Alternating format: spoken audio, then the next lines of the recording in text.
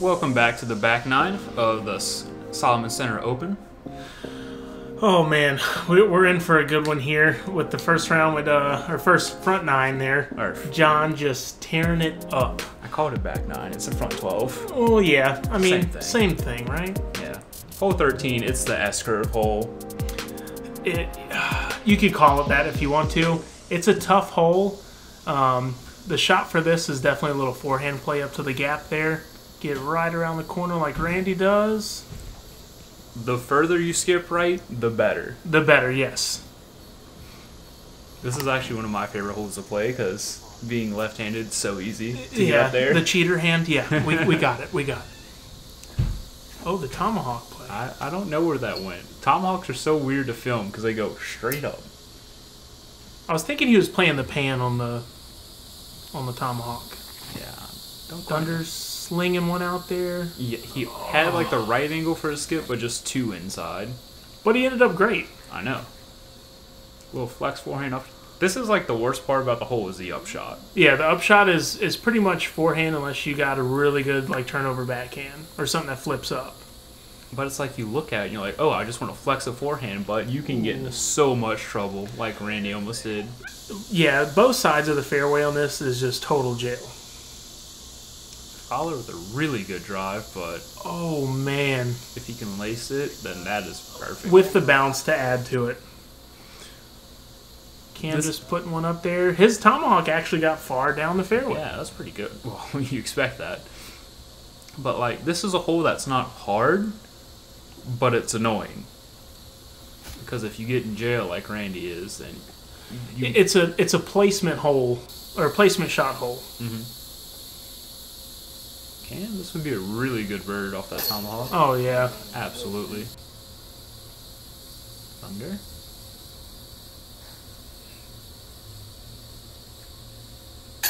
Easy. So for a par 4, this averaged out to be 3.94 for the first round. For a course that's known to be easy, shooting almost even par is kind of like, that's a hard hole. Yeah. Randy knocked in his. Hole 14, par 3, 296. It is a straight-up shot right through the gap. Forehand, backhand, whatever you can get to fly the straightest and just stop and slide up to the basket is what you want to do. It's called either hit the fairway or die. Basically. Yeah, hit the fairway, die, or get it in 3. Pick one. Yeah. Probably going to show us. Little low. Honestly, gets a great skip. Yeah, not bad. Especially that tree kick at the end puts him back on the fairway. And in range for a putt, too. That's a good shot. This is, like, nutty. Oh, man.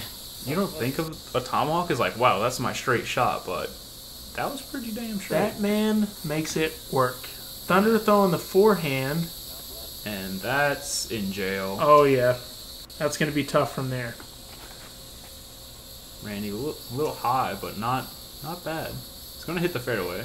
I feel like most of the backhand players are going to try to ride that right side. Yeah, it's probably for the better because you want to like just barely hyzer at the end. Cam with a good bid there from far out. Randy just slinging an upshot. Yep, and that's kind of like you were saying, just playing for the 3 if you don't make the gap out to the edge. I honestly think it's better. Yeah. This might be one of the hardest holes. Well, I can check that real quick. So for the first round, hole 14 averaged 3.22. Over par at Solomon. Yes. That is a tough hole. Very tough. And I'm pretty sure everybody's just going to clean up whatever they got. Just try and walk away from this hole. Just forget about it. Move on to the next one. This is the kind of hole where you just want to be done and not think about it. Kind of like the last hole. It's a little annoying. Exactly. So once you get out to this open field, you should be pretty happy, except for hole 16, but we'll talk about that later. Yeah. Fowler with the umbrella out. Yeah, he's getting some shade. Needs don't want to get that skin cancer, man. Yeah, you know. Use sunblock, people. Use sunblock. Familiar face, hole 15. Par 4. It's probably the easiest par 4 you ever see, but not very eagleable unless you got a big arm. Yeah, unless you're full yeeting, all the way up to the basket. You're basically playing for a 3 on this hole. And it's a very easy 3. It's basically chip to chip. Yes. Fowler going to show us how to play it chip to chip. Throws a nice easy backhand out there. Probably close to 350. Mm-hmm. You don't even really need big distance. This is. So it catches flight. Yeah, so you can barely see it, but what it does is that was a freedom in a headwind, so it flipped all the way over and flew like a normal disc. Good God. I want to tell you the measurement once we get out there. Thunder putting a lace shot on this one. Thunder put some sauce on his, but not as much sauce as Cameron. No, that thing was out there. Randy? Really one of the first big backhands we've seen from him. Little low. Yeah, probably could have got a little higher, but you're not going to complain. This is such an easy up. Yeah. Nice little hyzer at it. Yep. You throw big and wide, and boom, you're on the green. There you go. This man. I like just seeing him sit there. He's a statue of disc golf. And that is the next tee pad. That is 580 feet. Oh, my goodness. On a tomahawk. That is insane. See, Tyler? I know you're watching this. This is what you could be. All right. Push putt. And spin putt. And Thunder, honestly, man, got so far that he was looking at an eagle. You kind of get nervous on that because you're like, well, I can get far enough down there and get the easy 3. And then you're like, oh, I actually have a chance for a 2. Might as well run it. Yep. And the only hard part about this hole is the basket. Yeah, this is the Dollar General basket of the day. Yeah, pulled out the dumpster, tossed on the course. Sorry to whoever owns this basket, but it's not pretty. Oh, Fowler. Just barely missing low there. Looked like he rushed it a little bit, like he didn't take his normal statue stance like he normally does. Honestly, a 4 on this hole is a bogey. Yeah, it is definitely, I would say, for sure a bogey. Here it is. Oh, God. Hole 16. This thing here, par 3, 222 feet. You got the mounds here that you got to get over, and then as soon as you get to the basket, you got about 10 feet to the right where your OB line is painted, and it curls up to the fence line there, which is also the OB line. It's an island hole, and it's but it's an awful island hole. It's so unforgiving. It is either get a 3 or miss the OB there. Also, that was a backhand from Cameron, by the way. First one. Didn't go OB, but that is 100% OB. Yep. And it's such an in-between hole. I think that's why everyone has so much problems with it, because you're fighting between 2 discs. And OB again, looks like. Yep. And Randy tossing one. Now, this is the play I've seen a lot of people do where they just kind of get it to the fence. But he overthrew it. Yep. And drop zone missed. It's not a hard drop zone. It's like probably 40. It is gettable. It's like 40 feet probably. Oh. As you can see, Fowler and Thunder almost cash it. But the general consensus is that the OB line was so unforgiving that it just made the hole not fun to play. Yeah.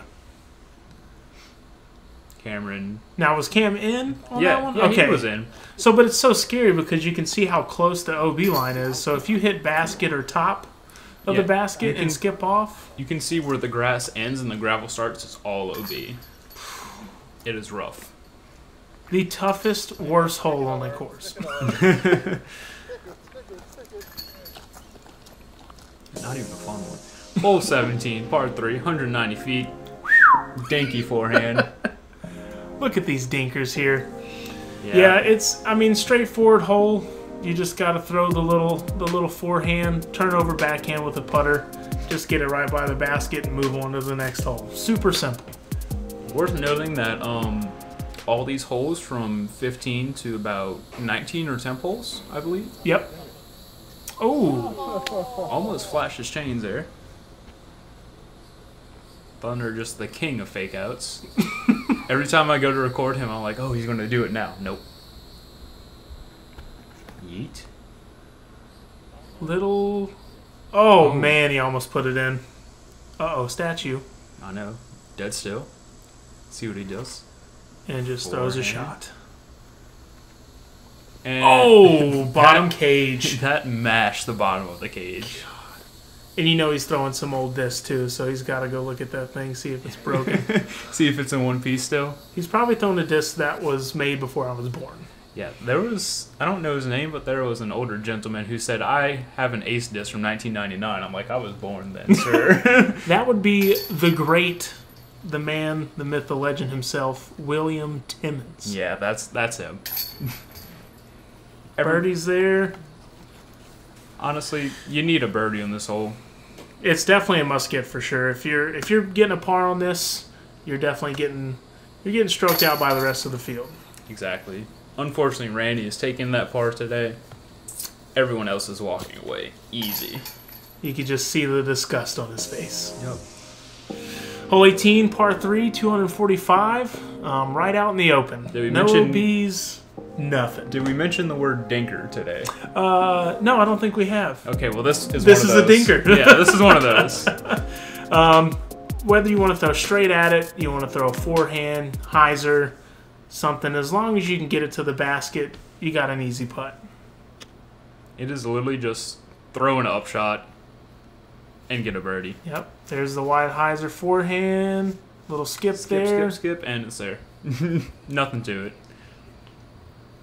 Thunder throwing forehand. Wide hyzer. A little bit lower this time. Skip, and it's there. You almost want to ace run it, but it's a really weird feeling ace run, in my opinion. You don't really have a yeah, you can kind of see John poke his head out like he's like, is that really going to reach it? Because unless you're skipping in, you really don't have a backstop to like give it a full power rip at it. So you kind of just throw these little hyzers. Oh, man. Those all looked really close. Let's see. Cam with a bid here. Cameron's a little far. Oh, never mind. Nope. Remember, what's the key word? Dinker. And if that's your longest putt, then we're all walking away with birdies. Yes. This is just like 17. If you get a 3 here, you're real sad for the day. Yeah, you're packing your lunch up and going home and taking your basketball with you. Is this really a star frame? Kinda. I don't know. I guess. It's a par frame in my eyes. Yeah. It's a par 2. Hole 19, par 3, 246 feet. You could almost call this easy like the last two, but there's some trees that make it difficult. There's this big old bushes on the right side where if you throw a forehand hyzer in there, not fun. Yeah, it is super thick on that right side. Everything else is just straight at it. Cameron going to show us a tomahawk line, I believe. Skip, and you're there. Yep. So all of these like last 4 holes are besides the island. And boom. Oh, yeah. Putting for 2. It's almost not interesting to watch these. Kinda, sorta. Because it's like, wow, another hyzer. Another easy shot. Wow. I can say, even with all the dinker holes, it's good that we were able to get all the tent baskets out there, because this tournament was loaded. Oh yeah, there was a ton of people. I'm glad that they were there, but they just weren't really fun holes. Yeah. In my opinion. Randy, unfortunately, hyzered out early, missed his putt. He's going to take a unfortunate par. And Thunder heard me say left side, and he chose right side instead. Yep. Fowler and Cameron. Whoa! A little elevator action. Looked like a coin cost there. A coin toss. Did you get it? You mean a coin toss? Yeah. Okay. Confusion. I am confusion. True. And Randy, another unfortunate par. Yeah, you just, once you get those, you kind of have to forget about it, move on to the next hole, which is hole 20, par 3, 286 feet. It's downhill through not a terribly small gap, it's still pretty wide open, but it's definitely a demanding shot. It's not easy, but it's not hard. Yes. Because once you get the forehand down there, you either hit the tree and stop 40 feet, or you skip to the green. Yep, exactly. As long as you don't hit anything early, of course. So just like Cam did here, he flexed it around the gap there, puts it down there by the basket. And no telling where it's at, but it's probably good. Yeah. Dead statue. Looks at his disc, still in his hand. I love the one-step forehand from him. His form is so... You can tell it's been made through playing for so long that it's so unusual, but it works perfectly. Now, Thunder put some sauce on this one. I honestly think hyzer all the way is the play here. Yeah. Rather than flex.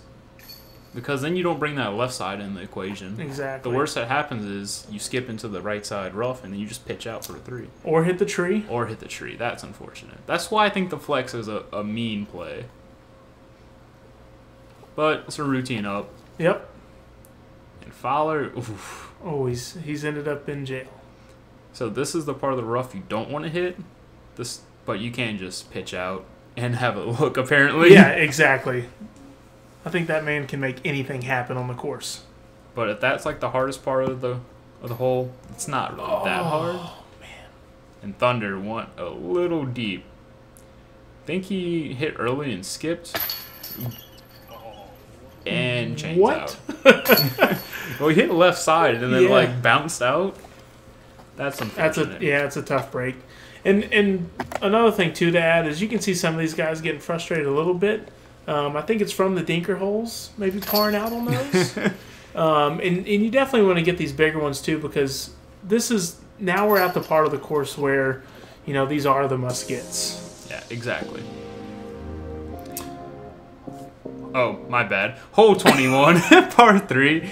It's another straight shot. Kind of leans backhand hyzer. Yeah. But you can do whatever you want as long as you do dead straight.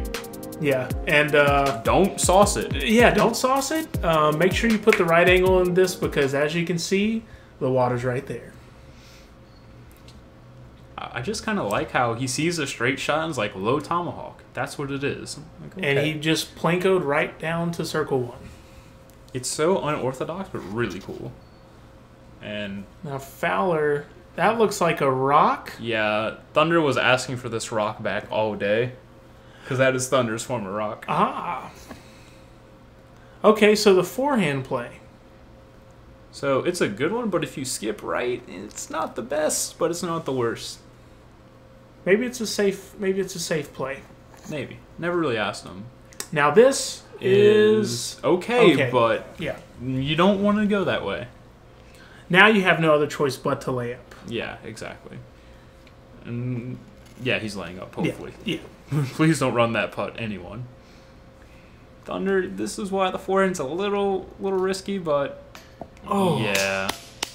Clapping. Oh, yeah. It was a good shot, but you don't got to congratulate yourself. Yeah, exactly. Come on, man. Come on. Almost made it really easy. The putting woes continue. Yeah, it's like this first round, everyone was kind of like unable to putt sometimes. Except that man right there. Well, yeah, except Fowler. That's 12 down. That's why he's 12, which is a really good score today. Very good. And everyone just going to tap out. A little upset, but what do you do? Hole 22 is par 3, 250 feet. But we have a gravel road that plays through the fairway. Kind of acts like a little river there. You'll see the OB lines painted on both sides. The play here is a super hard hyzer. Get that skip up to the basket. Hopefully give yourself a chance for the 2. It's a new hole to everybody. This is the first year that we've done the temp hole like this. Mm-hmm. So it's a tough hole. There's the hyzer. So with this road, you would think, oh, it's very easy to skip to the bucket on hyzer. But the road kind of like eats your speed up. Yeah. And also, if you go straight, then you can land in the water. Because there is a little pond behind. Yeah, you don't want that. Oh, way too wide. Yeah, a little too wide. Man, he has been putting the sauce on everything today. I know, but that's in the water, unfortunately. Randy. Okay. Fowler had the right idea, because if you hang it real close to those trees, your skip is probably going to take you to the safe zone. instead of this kind of risky area. Thunder, nothing to do but upshot from there. Yep. Cameron also 1 OB. Yeah, you can see where the gravel kind of comes up a little bit. So if you're not skipping off the middle of the gravel. And Randy is safe, by the way. He's on the water's edge. But he and is a safe. huge bid there. So, Statue. I won't spoil it, but no one birdied this on round 1. No one. And that's... Maybe the course heard something about us saying they're a bunch of dinkers. Yeah, this is this is one of like you're like, oh, it's so short, but it's not easy. It's not easy at all. I think if that gravel road was grass, you would see 2s because you'd skip up. But yeah, you'd get more of a flare. Even if it was a river, you'd still see a lot more 2s. But just because you lose so much speed, you're not gonna see them. Cameron, unfortunately. Yeah, you might have. Like, what do you do when you go OB? Yeah, it's tough. Hole 23. How do I say very eagleable? Yes. You kind of, there's 2 plays. You either lay up to this little bench area and you take your 3 and walk away, or you go huge backhand hyzer the outside. Just full mash. Absolute mash. Right over the tree to the right there, and then you get the skip up too, which works really nice. Although it is risky because if you turn that shot at all, it's a big lake. Yep, massive. We're gonna get a little rain action, but not too bad right now. Yeah, I'm glad the weather held off for us all day during the first round. And Fowler played it perfectly. That's not OB, is it? Nope. On the bench? Okay. Nope, those benches are in play. So Randy's swinging a little bit wider. And that's safe. It's a good shot. This is the alternate play. So I'm guessing he's going to play for the bomb hyzer over the top of everything. Hyzer. Oh. He doesn't throw backhand. Sorry, Tomahawk. Whoa, Thunder, a little sawed off there. So honestly, it's not the worst play to go to that left side, but here you go. Oh my god. So there's a spotter who was sitting by the bucket and he screamed, "It's parked!" So even though Thunder sawed it off some, he's still perfect. Yeah, this is what I was saying. Perfect shot. It's not a bad play to throw that really overstable disc because it's so easy to get to 3. It's really starting to come down now. Yeah, just a little Randy spicy. with a... The big bid, but he's not going to get it today. That's a good bid. Little right side, though. And was there any eagles first round? I don't believe so. Okay. I think most everybody just walks away with birds here. You would think 437 with a lot of the big arms out there, someone would get there. Yeah, also, that's where Cameron landed. Goodness. That is nutty. Great birdie to finish out there. And Fowler going to clean up this easy star frame for us to end the day. 13 down. Wow. All right. Thank you, everybody, for watching. Make sure you catch round 2 coming out tomorrow. We got some good stuff coming. Very good stuff. See y'all tomorrow.